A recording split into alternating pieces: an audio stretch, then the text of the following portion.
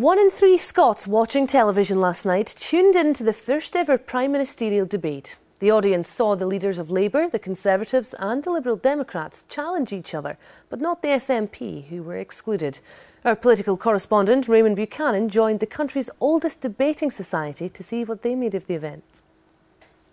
I'm Alastair Stewart, and for the first time on British... So did you see it? 750,000 Scots tuned in to last night's historic television contest as Clegg, Cameron and Brown made history. But not everyone was on the sofa. In Edinburgh, members of the English-speaking union gathered to cast their eyes on the contenders. Despite free-flowing wine, the atmosphere was sober, just like the leaders' discussion.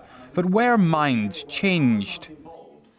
I think Nick Clegg probably persuaded me the most. He certainly seemed the most personable, the most honest and the most open of the candidates. Well, from a debating perspective, the other two leaders were saying they agreed with him a lot, which effectively they meant that they conceded their arguments.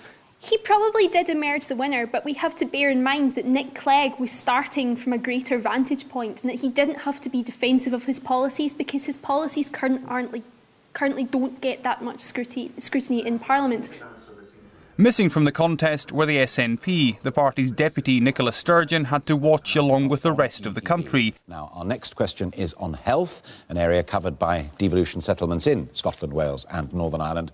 Some of the issues discussed don't affect Scotland, but there will be separate Scottish debates as the political drama of the election continues. Raymond Buchanan, reporting Scotland. 14 people have been injured after their coach overturned on the A9 in the Highlands.